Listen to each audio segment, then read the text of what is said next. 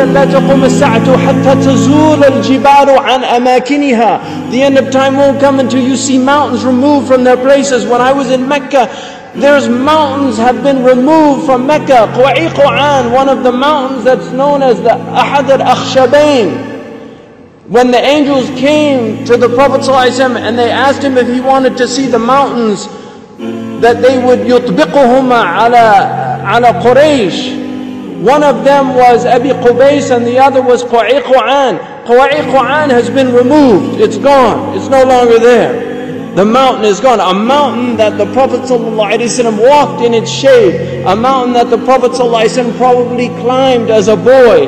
This mountain is now removed. Then the Prophet ﷺ said, لا تقوم الساعة حتى تزول الجبال عن أماكنها.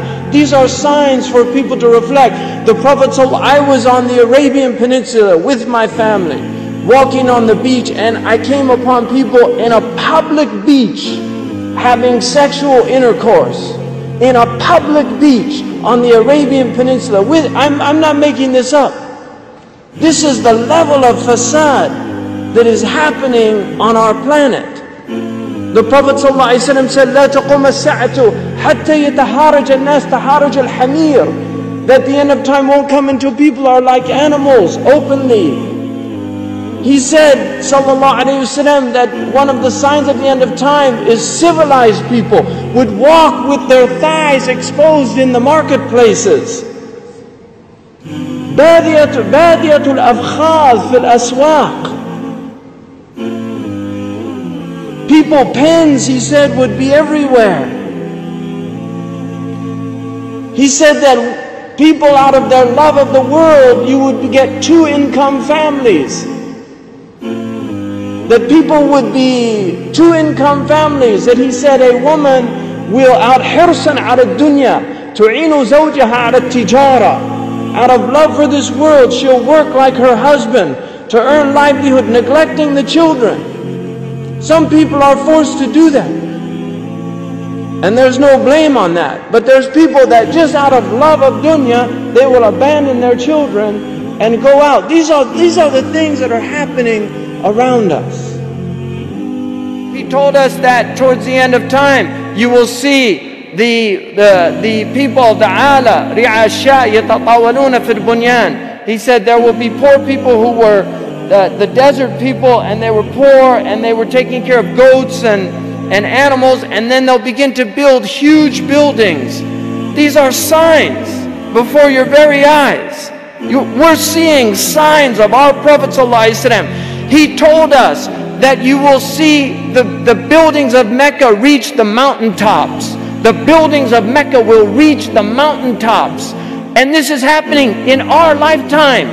When I first went to Mecca, there were no buildings even close to the tops of the mountains of Mecca. And now it's filled with buildings that are beginning to reach the mountaintops.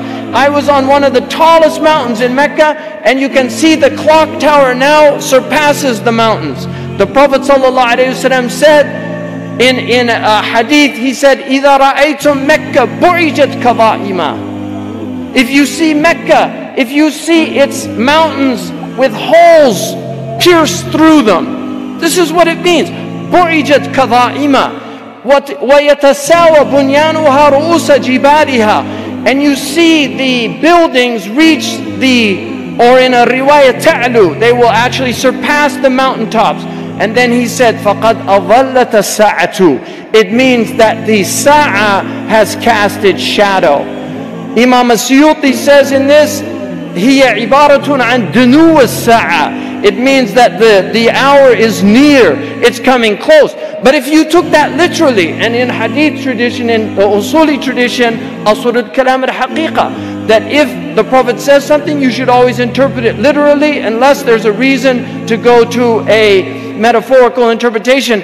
Now we have the clock tower casting a shadow over the Kaaba. So the clock tower, what do they call it in Saudi Arabia? As-sa'a. لَقَدْ أَظَلَّتَ السَّاعَةُ. You could take it literally, the clock has cast its shadow over the Kaaba. Literally or metaphorically, اقتربت الساعة وانشق القمر. The hour is drawing near. As-salamu alaykum wa rahmatullah. If you enjoyed this video, please do share it with friends and family.